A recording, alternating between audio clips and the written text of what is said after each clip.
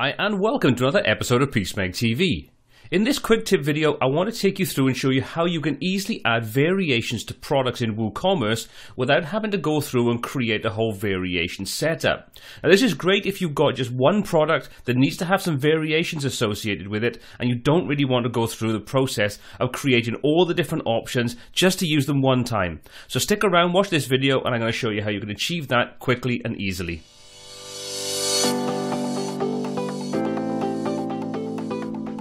Let's kick this video off by saying that if you're not sure what variations are when you're working with Woocommerce, I'd highly recommend checking out the video that I've done in detail on how to set these up and how to use them and what they're all about. I'll link that in the top right hand corner now and also in the description so you can check that out to get really up to speed. This video is just basically going to show you how you can apply them quickly without having to go through the entire process of creating multiple variations that are then assigned to different products.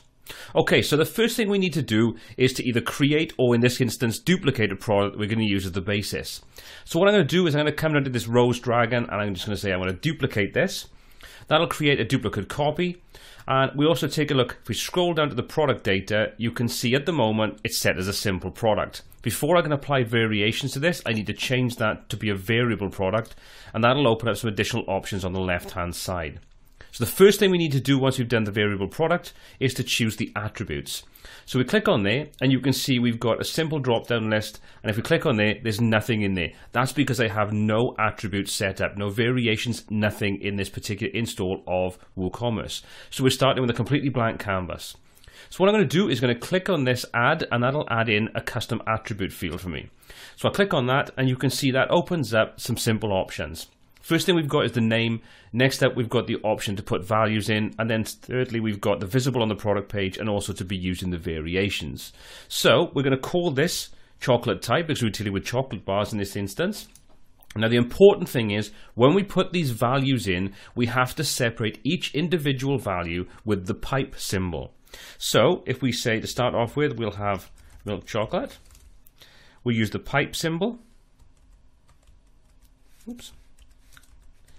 Then we can do the next option, which is going to be dark chocolate, the pipe symbol, and finally we're going to have white chocolate. So we've created our three variations that we want to assign to this particular product: milk chocolate, dark chocolate, and white chocolate. We've made sure that each one of those values is separated by the pipe symbol. It's set to be visible on the product page, and what we need to ensure is that we check the box that says used for variations. Once we've done that, we can click Save to Attributes. That will now save that associated with this product and this product only.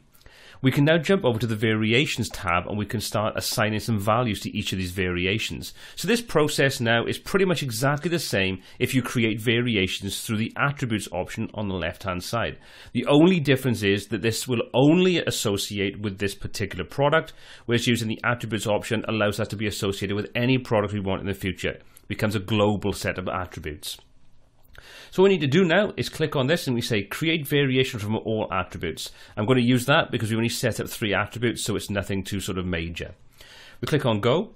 That'll give us a warning saying, are you sure you want to do this? We're going to limit it to 50 different variations. Well, we're good to go, so we'll click OK on that.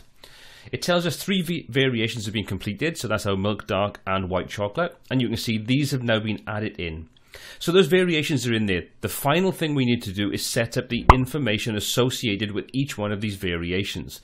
So, for example, the milk chocolate, we need to set the price in there of $3.75. If we were managing stock or we want to set different images, we can do that. We can apply sale prices to individual product variations if we want to. All the things you'd expect. And finally, I'm just going to do exactly the same on the next one. And the same on the third one. So we've got the attributes set up and I've associated different prices with those. All I need to do now is scroll down, say save changes. I can just come up there and publish this product. So this is just a copy. So what we're going to do now is we'll just jump over and take a look at that product. So let's view that. And you can see now we have a range of options, chocolate type, and in there we've got our 3 different options available, 3 different variations. That's how easy it is to apply variations to an individual product without having to go through the process of creating a global set of attributes that then can very quickly build up and create a sort of unwieldy set of attributes that are only ever going to be used one time. Anyway, I hope you found this video useful. I hope it's shown you how you can speed up the process of working with WooCommerce. If you did enjoy the video, please hit that subscribe button to be kept up to date with all the new content added every single week. If you have any comments, questions or feedback on this video or anything else covered on the channel or anything you'd like to see in future quick tips or videos, please pop those in the comments section below. And until next time, take care.